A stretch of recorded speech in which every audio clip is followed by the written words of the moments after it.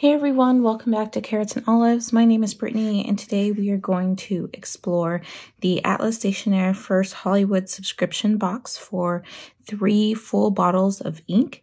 This is a monthly subscription box that you can choose or select from their site, and they will send you 3 random full bottles of ink. So you saw me at the very beginning unboxing the box I received for June, which is their very first month with this subscription box. And for the very first month, they mentioned on their social media pages that they are going to have an additional bottle of ink that is still of the same price. So these are the bottles up here. We are going to swatch them on my coloring, which I don't use very often, but I need to start because I have quite a collection of inks that I am very disorganized with, and I need to get organized. I love how people are so organized with their ink swatching and all the inks that they do have. So I need to get on the bandwagon, I feel like, to really know which inks I truly have. I have not actually, purchased an ink that I already owned, which is great. I do have like a pretty good idea of the inks that I own, but there may possibly be a case where I might have duplicates because now I'm subscribed to my personal first subscription box for inks. So this is not only a first for Atlas Stationery for this particular subscription box, but it's also a first for me. And so we'll see how this goes. Okay, so that's some of the supplies. I have my ink bottles laid out here. I haven't taken it out of the actual packaging yet. I do have my dip pen from Amazon, and then my Kakimori Kakimori with the brass nib pen. I have some water and a paintbrush. I kind of want to try to see how it looks when I swatch the ink on the cards with the paintbrush. And I also have this is the onion skin paper notebook, and I am going to swatch the inks out on here as well.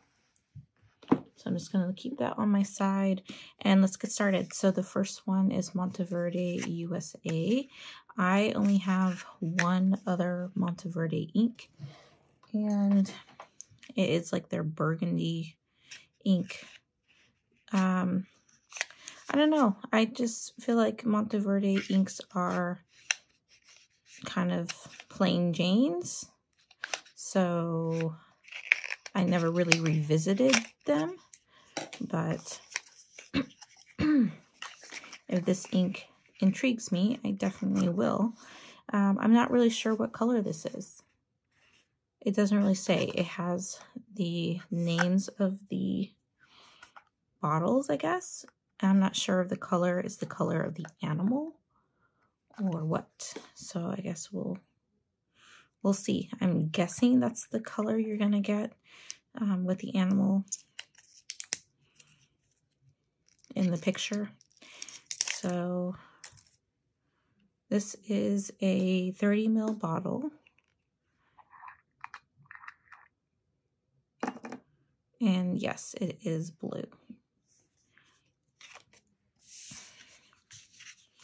So I'm not quite sure how I want to write this down, but we're just gonna go for it.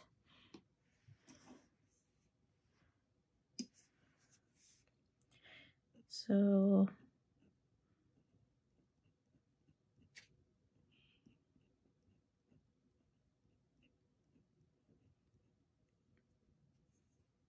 Monteverde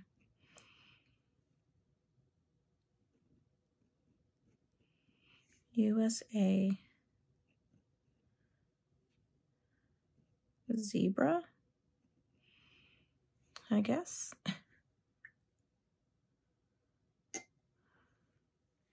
Okay, and then let's get my paintbrush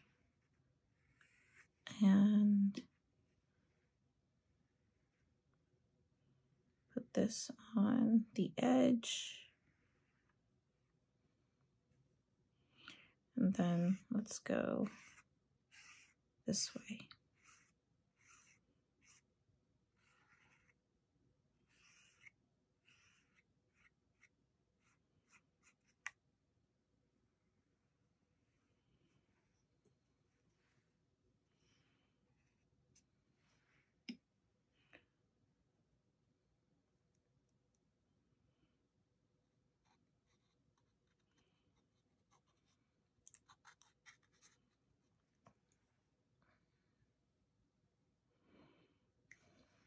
All right, let's rinse that off. And actually, this is a really pretty blue. I'm realizing how much I am in this phase of darker blues to where they almost look black when you're writing with it in a fine nib pen.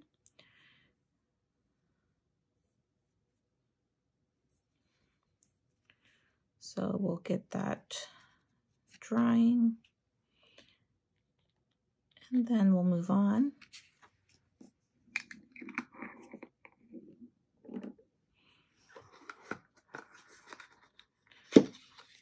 I do find that to be a really pretty color. We'll see how it dries, but this is actually right up my alley.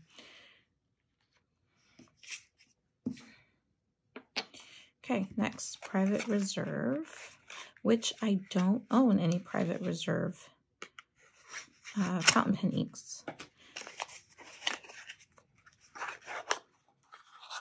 But I do like how much ink you get, and Private Reserve are relatively inexpensive for the amount of ink that they provide. So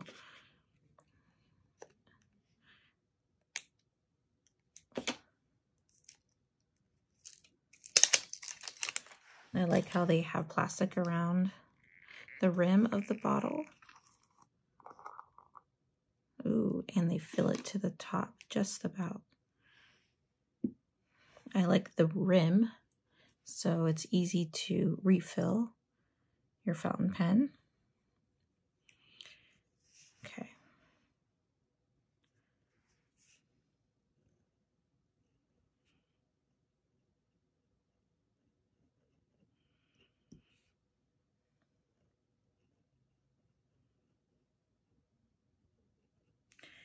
Private Reserve Ebony, green,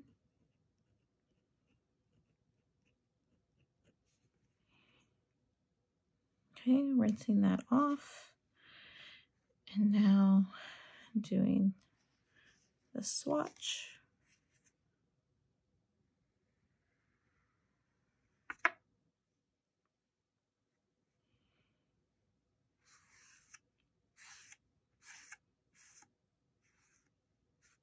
This is like a forest green to me. Almost like an enchanted forest green. Like a little bit of emerald.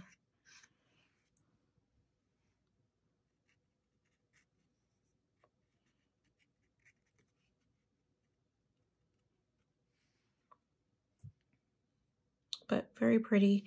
I do like, ooh, I can see some of the edging of my writing gets darker, which is something I really like when an ink does that. It shades darker on the edges of your letters. So this seems like a great shader. I'm excited. I like this green. It kind of reminds me of the pelican green color, because it tends to do that as well. I can't think of the name of the green off the top of my head.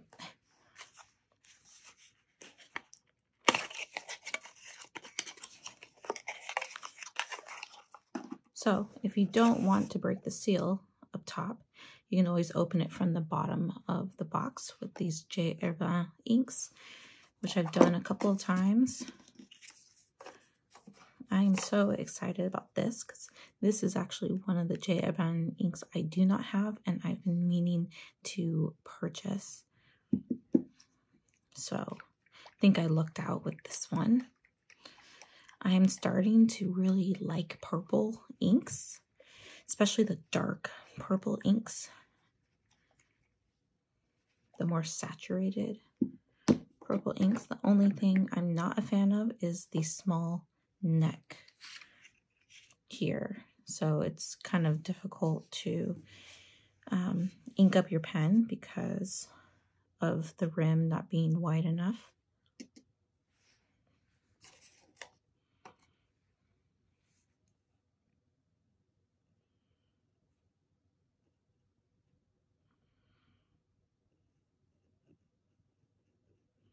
Jacques.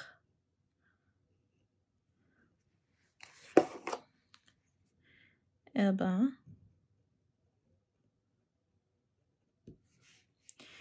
And this is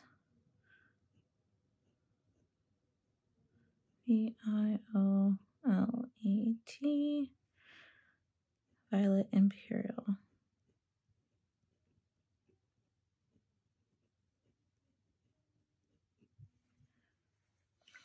Okay. I am going to clean my brush real quick. Okay, so dipping it in. Let's see if we get, oh, this is really vibrant. This is so vibrant, it's almost looking blue in the camera. Oh, this is nice.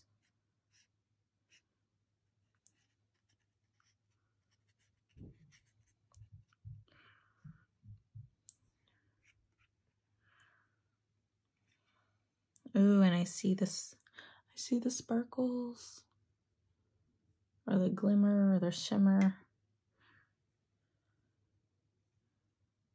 That's pretty. Okay, so last but not least,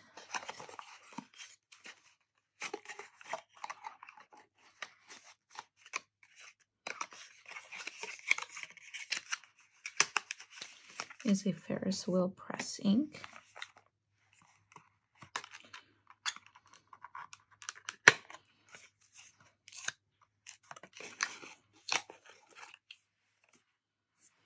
And this one is April Showers. I want to say I might have this one already. So I do have this one already, which means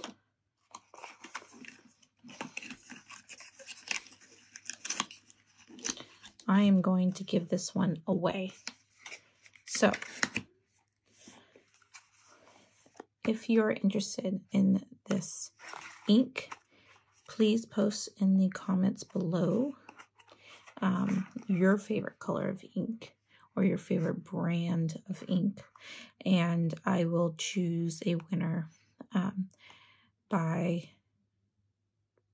let's say, by Sunday, and then I will ship it out to you. US only, just because shipping overseas is quite expensive.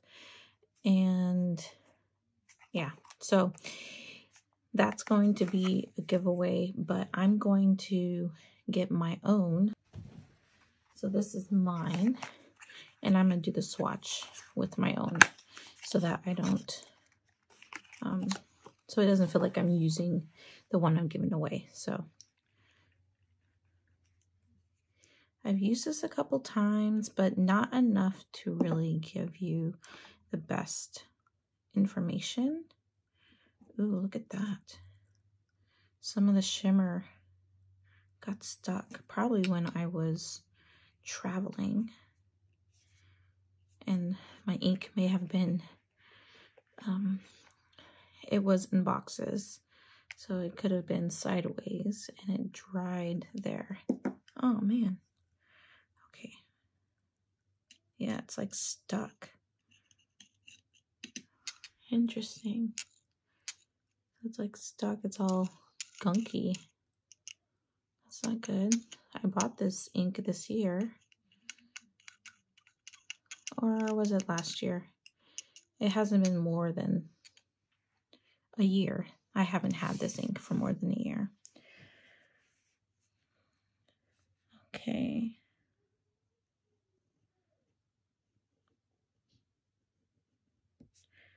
Ferris wheel press. And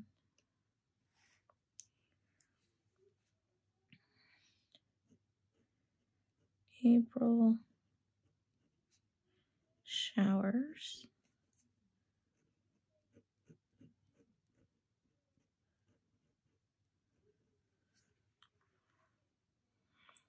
So this one does have shimmer, obviously. It's like a silver shimmer color. Oh, now I know what I forgot to do. I forgot to swatch my swatch book, or the onion skin paper.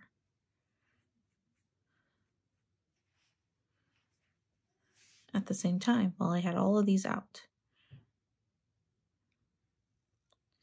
Okay, let me use the brush to kind of sweep all this glimmer back into the liquid.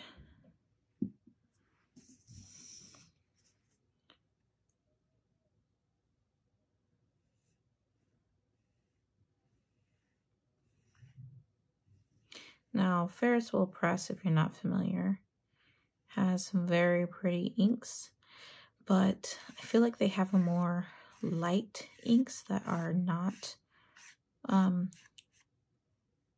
easy to read on paper because their inks are so light. So that can be difficult when it comes to trying to figure out what you want to buy from them, because obviously you'd want to be able to read what you're writing at a later time if need be. So this, I've noticed that this ink is quite light when I was writing with it, which I wasn't really a fan of. So I'm thinking maybe either I need to write on cream paper and it might show up better, or use a thicker nib when writing using this ink. So it shows well when I'm using a dip pen because a lot of the ink is laid out more on the paper when you're writing with a dip pen versus a fountain pen. But there's some serious shimmer, glimmer, sparkle, however you want to call it. And I have them all laid out here in my book, but I'm going to go back and make sure to put some swatches in on the onion skin paper so you get an idea of what it looks like there. And then I'll do swatches also on Tomoe River paper so you can see an idea, and then come back and we can look at it all together. Okay, so I'm back and I want to sum up my thoughts. So Monteverde USA ink, beautiful, saturated. You could see like how it pulls on the edges here, which is where when you're writing you can see that, and it just makes the letter pop. That's what I love about inks that are like this. This is my ultimate ink that can do that. Plus, it doesn't have like any extra properties that make it too difficult to clean out of a fountain pen, which is also a nice plus. Private Reserve Ebony Green. You could see in my hands I had a issue with with the bottle. I think that there might be a flaw in the way that they make their caps and how the caps don't repel the ink. So when I shook the ink, some ink got into the cap, and I didn't try to wipe the cap down before recapping, and then the ink just got kind of all over the bottle because it seeped within the like the, what do you call it, the grooves. And so when I shook the Monteverde ink, for instance, there was no ink in the cap because it seemed like the cap repels the ink. So no ink would just sit on inside the cap. But it wasn't the same with Private Reserve. Either way, Private Reserve is a beautiful ink. I love how it pulls on the edges again, just like Monteverde Zebra. And you could see it when you're writing. There is some shading as well. And I am really excited to use. So I'm really excited to use an ink like this. These two inks would be something I would put in a vacuum filler pen because they look pretty safe. They don't have any extra properties like shimmer or sheening. And so to me, that seems like it'd be easier to clean out a fountain pen that doesn't have those additional properties. Okay, so here, so next one, Jacques Herbin Violet Imperial, and this is such a pretty purple. It's gorgeous, and then you could see there's some glitter in there, and there is some pooling right here. So you can see that how against like white paper, it just pops.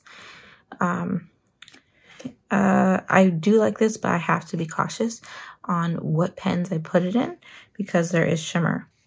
You could see the gold shimmer on this paper, the onion skin, and also on Tomoe River. Okay, my least favorite would have to be the Ferris Wheel Press. April Showers. There is some pretty silver sparkle. You could see how much there is. And it just seems like it's going to clog up my fountain pens. So I feel like this is an ink that is best used on like craft paper, if you're using a fountain pen, or like a craft envelopes or something for a special occasion with a dip pen, or, you know, something you're using with a watercolor brush, maybe a painting to add some silver accents would be nice. But daily writing doesn't seem promising with this ink personally, even though I've only used it a couple times, but it didn't last very long. I actually ended up washing out the ink from the pen. So, yes, those are my thoughts. Let me show you some close-ups of how all the inks look on the papers. So onion skin, you could really see the gold and the Imperial Violet, or Violet Imperial. And then this one just seems kind of flat, the Ferris Wheel Press. But these two colors are just really nice and strong and easy to read colors. And then last but not least is Tomoe River paper. And oh, look at that. Look how the green looks. There's a little bit of, I guess, is that sheen or is just shading? Kind of hard to see it. But you can also see the gold in the Violet Imperial. And this last one is more like the gray April Showers. And it's just, seems a little boring to me on Tomoe River paper.